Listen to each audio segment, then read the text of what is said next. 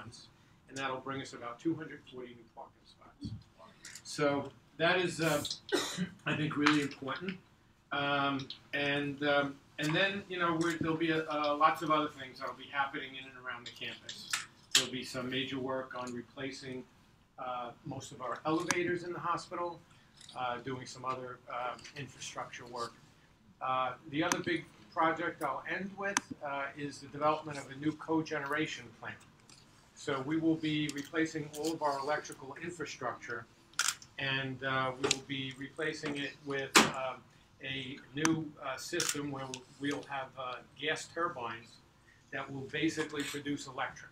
And we will now come off the grid, and we will literally be very much self-sufficient, protecting ourselves during disasters and emergencies and Con Ed issues and all that good stuff. So that's really, really great news, and that's a major investment that we're making on that project. That's about $28 million.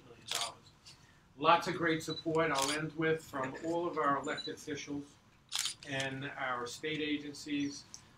They really have rallied with our hospital. We've been here for 115 years. I was born in the hospital, so I remember this hospital a long time ago. But it's great things are happening here. We have a great team. I think one of the greatest parts of this hospital is it's the history, but most importantly, it's the family atmosphere that we have here. And we do some great things with our medical residents and our students. We have over 150 residents and about 100 medical students that flow through here on an annual basis.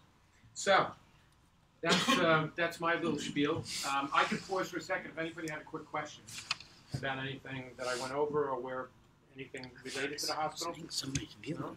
Okay, good. I'm glad you didn't, because then he would kick me under the table.